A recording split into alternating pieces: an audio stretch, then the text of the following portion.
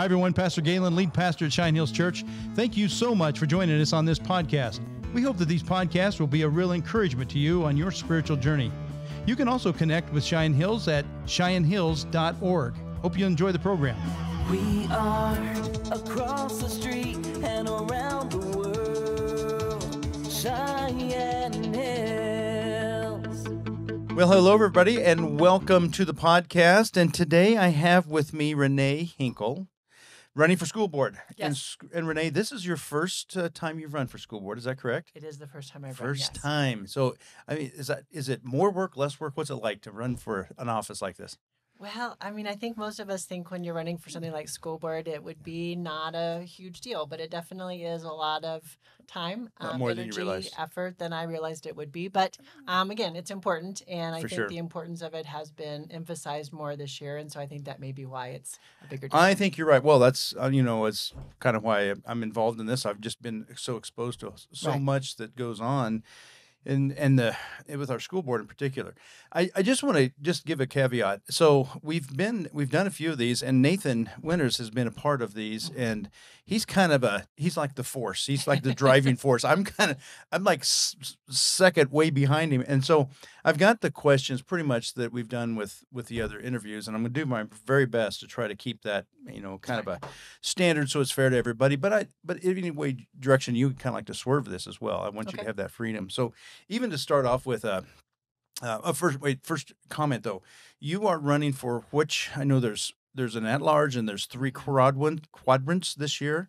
Which are you running for? I'm at large, which is citywide. You're citywide. Yes. So everybody will vote for at-large. Everybody in the city will vote And for then at-large. you vote for the one that's in your quadrant. So you'll Right, vote so for two. Everybody Is that will get correct? 2 spots. So everyone will get an at-large list, and then whatever district they live in, You're they'll from. get that district. That's the way I understand it too. So thank Mhm. you for that clarification. So what's your why? Why is Rene Hinkle involved in this process? Okay. Well, first I'll tell you a little bit who I am, Sure. and then I'll add that at the end. Perfect. So I'm an OBGYN physician here in town. Okay. And I was in the U.S. Navy for 11 years. Okay. When I started having my family, my husband at the time grew up here in Cheyenne and thought we should raise our kids here. And one of the main reasons was because of the strong public school systems that we have Okay. here in Cheyenne. And I grew up in Florida, and we lived in California for a while, and the school systems there are just not good. And so trying to think about where you want to live and raise your family is important. And so the For school sure. system here was a big reason why we came here. Okay.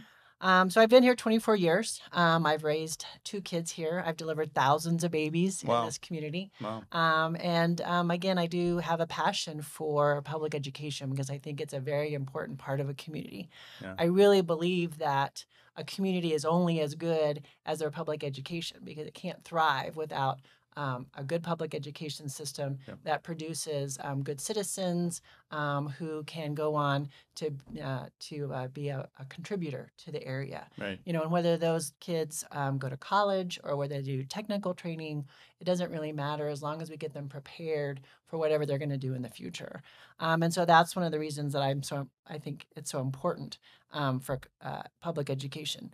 I have been on boards in Cheyenne now for the 24 years I've been here, probably over 40 years of board experience. And Okay. so I think that board governance experience lends well to the school board For sure. because it is a government-run board, and we have to follow government protocols as far as open boards go.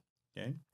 But I'm running for the board mainly because over the last 2 years, especially, I think the board has been distracted from its main purpose. And so I think it's been distracted by national political issues and has kind of gotten off track a little bit in what the priorities should be. So the main reason for the school board is to help student achievement, is policies and procedures and helping the superintendent to increase student achievement, to increase our graduation rates and how well our students do in school and those types of things. And so I think we've gotten away from that. So all of our decisions should be based on student achievement, and I think we've just gotten away from that. So I want to try and get those political issues out of the boardroom and the classroom. Okay, very good. Thank you. That great introduction. So this is one of the questions that Nathan has, and it kind of fits where you're going. And so I want to just read this. It said this: a school board trustee is elected from the community to advocate for someone. Who are they advocating for? Are they advocating for the school administration, for the teachers, for the parents? This was a question that he had. What do you think? Oh, absolutely, for student achievement, for students. I mean, that has to be our number one. That has to be every decision that is made within the board really needs to be made by the entire board for the purpose of the students and their achievement in school. Okay. Every student in the district needs to be able to have an equal opportunity for high quality education. Right. And so we are there to represent the students number one. Now our stakeholders, because students, aren't adults, most of them, we have to think about parents because they are the ones that are making decisions for those kids, for the vast majority of them. We have to think about the teachers. We have to think about the community at large, again, because education is important for the community. And we have to think about admin. So as a trustee, our only employee is the superintendent. So everything we do as a trustee is to make sure that superintendent, he or her, him, whichever it is, male or female, knows what our priorities are, and then he or she goes out and works to achieve those goals that we have set. Right. Very good. Okay, so then a follow-up question that this comes out of a situation that actually happened in Sweetwater County here in Wyoming, and it concerns from local parents who were told that the school district had every right to withhold information from the parents regarding how their child would present themselves in school. This has created a scenario where the parents would be informed about whether the child could receive an ibuprofen for a headache, and yet not talk about their identity. So you said that the main client is the student. What do you think about that scenario? Those are tough issues, and I've spoken to many teachers here in the district, and these things do sometimes happen where student safety is considered paramount sometimes to what the parents think is the most important. It doesn't happen often, but if an instructor feels like there is information that might cause harm to a child, it is their obligation to try and prevent that from happening. I don't know about this particular one situation in Sweetwater County, and I would not advocate for all teachers to withhold things from parents. But if there is a safety issue, that is something that teachers are told. Their main goal is to keep kids safe, and so they love our kids. That's the wonderful thing about our teachers in this district is that they love our kids and they want our kids to be number one. Yeah. And so they do a lot of things to help students. From if a student is uncomfortable going to a certain bathroom, they'll let them go to the nurse's bathroom, things like that. So there are a lot of things that they do already to try and help students. But the one in Sweetwater County, they were actually told that they must not let those parents know what was going on with the student's identity or whatnot. Do you have a thought on that? Because it's probably coming to our, if it hasn't already, I don't know if it's come to our board yet or not. I'm sure it has. As far as I'm aware, and I've been going to most meetings for 2 years, Okay. so not that I'm aware of. That's a difficult situation because I don't think a teacher in this district has ever been told you can't tell a parent something. Yeah. I feel like if they've ever withheld anything from a parent, it's because they feared for the child's safety. Yeah. One of the next things that I interviewed, not in here. I talked to a school board member. I had some concerns, had some questions, and I talked to the school board member. And the question I had was, they had values. They said that they were, they had certain values that I certainly agreed with.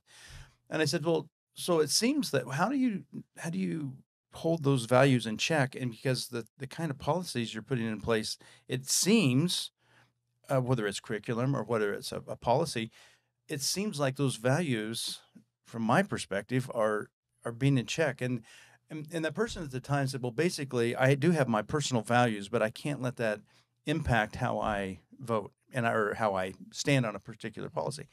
And I know I've been thinking about that one a lot, and I've asked a lot of people, what's your thoughts on, you have values. Do you check those at the door, and then because you do represent a lot of people, or should a person in a policy position keep their values? Does that make sense? Well, I think you have to keep your values, but I think you also have to realize that this is a position on a board for a school district, and a school district is a public entity. And so we have to follow federal guidelines, federal standards, because we do accept quite a bit of money from the federal government. So more than half of the money from the district is from the federal government. So it's not something where we can say, oh, we stand completely alone and separate and we don't have to follow these policies. So number one, you have to follow federal policies. Number two, you have to think about every student in the district. And every student in the district may not look like me.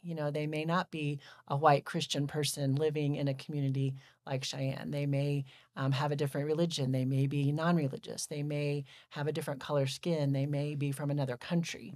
And so you have to think about all of those things. And so you have to back up a little bit from what I would think I want my kids to learn and say, okay, this is what the general public needs to learn. Yeah. And if I need to teach my kids something differently, then I will do that at home. Right. Well, okay. So I had this very question with Dr. Fraley, and because we had a curriculum question, I want to ask you about curriculum in a second here, but So there's a curriculum about Hinduism. It gave me all the reasons why that was an important under social emotional learning. We get this. We can. That's the kind of the umbrella that covers a lot of the things that says we should, there might be a child that's Hindu. But yet I do know that our teachers there's no curriculum for biblical type.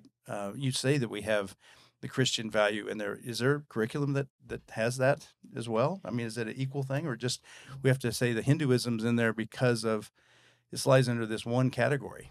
How do you Well, I think in that category, I think all religions kind of fall under that. I think if you look at the basic curriculum in general that we teach in Cheyenne and really in the United States, but in Cheyenne in particular, you'll see that the vast majority of the things that the kids learn is about Christianity, because the vast majority of the people in this community are Christian. And so by adding in other religions, by adding in other ideas, by adding in other things that we may not agree with, it just adds to their overall education, and that we hope. The hope is that will help decrease things like bullying and hate and those types of things in the community. So the more you learn about something that's different from you, and the more you understand that, I don't agree with that, but that's because that's different from what I think, but they think that, and that's okay, maybe we'll decrease that amount of hate that happens in this city. Okay. Under the category of curriculum, there's some curriculum in the school system, and the Trona County has brought this up. They've got curriculum in the library that would be considered pornography I think, by probably everybody. And yet they're in our libraries, and apparently that's in our libraries as well. That's been a real concern of what the school has available for kids, and I've got the titles of those books and some of them, and it's like, do you have a thought? That's curriculum thing's going to come up. What's your thought on curriculum and on some of these that fall into category of? I think most people in a bulletin board test would say, yeah, that's a pornography in about every condition. It sounds like that's more of a book issue than a curriculum issue, because the books that are being talked about in Trona County are not in the curriculum, but they are in the library. That's right. At the school. Okay. And so the two books that I know about from Trona County are the Genderqueer and the Trans Bodies. That's right. That's exactly right. Those are the two. I don't know about the trans book, but we do not have a Genderqueer in the libraries at our schools. Okay. I'm sure it's available at our library downtown, but it is not currently in our schools. I don't know about the trans, whether that one is available or not. My opinion is I don't think they're porn, and I've said that at all the forums that I've Have been you to. seen the pictures that I've are in seen them? the pictures. I've seen Okay. the pictures that Well, I didn't interesting. read the book myself. Yeah. There are some graphic pictures in there, yes. But do graphic pictures equal pornography? I don't think so. And the reason I don't think so is the definition of pornography is pictures or words that are supposed to make somebody aroused.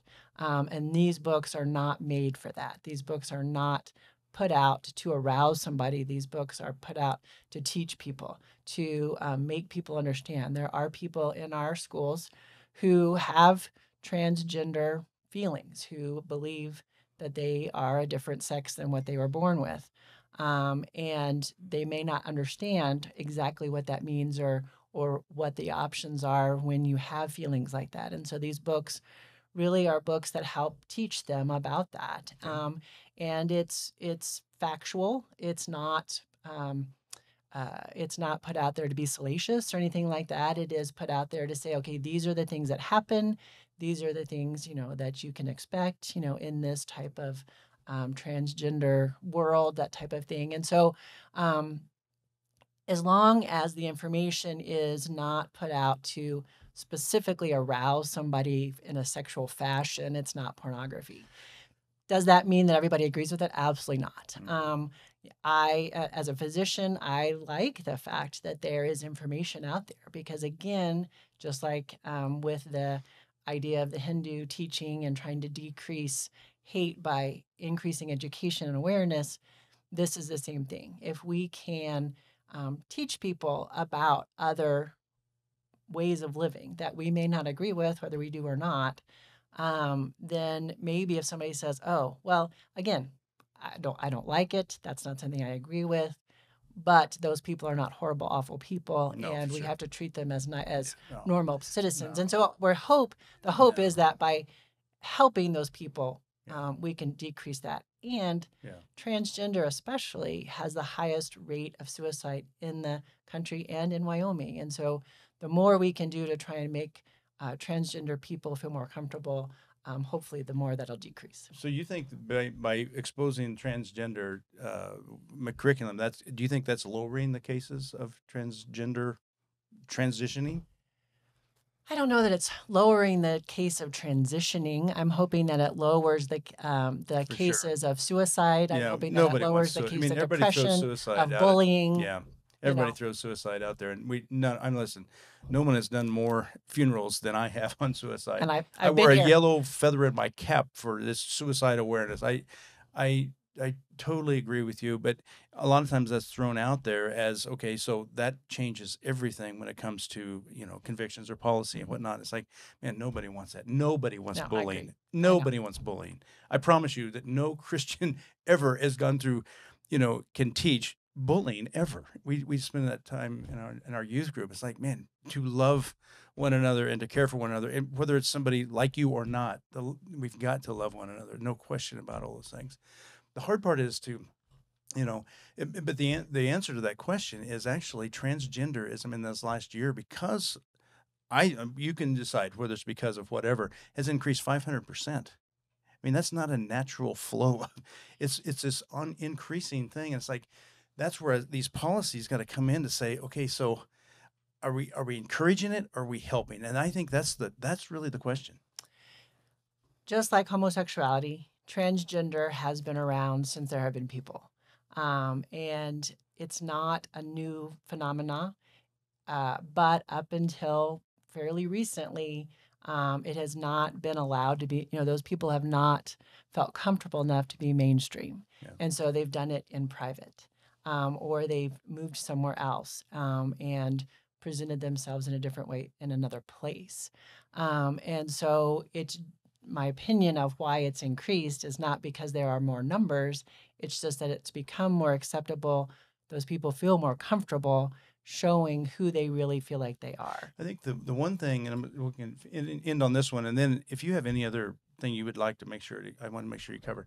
But I think the one thing that has been difficult for for me from this whole beginning of this is age appropriate. Mhm. You know, we can talk about all these books, and there's a lot of them, and that have been. I've got them I've got them, and I've seen them. I know and the question I've continued to ask is, okay, so that's a kind of a junior high age appropriate, but why is it in the second grade classroom? And do you have any, even some of these topics we're talking about right now, some believe, yeah, we should have this curriculum for grade schoolers because we need to help them. They truly, in my opinion, they truly believe that helping them as a second or third or fourth grader is a righteous thing to do. That's my opinion. I can't say I've heard any of it, but that's because I believe they're good people. I just have a different opinion. Do you think that is there an age appropriateness for some of these things, or do you think that am I barking up the wrong tree on this one?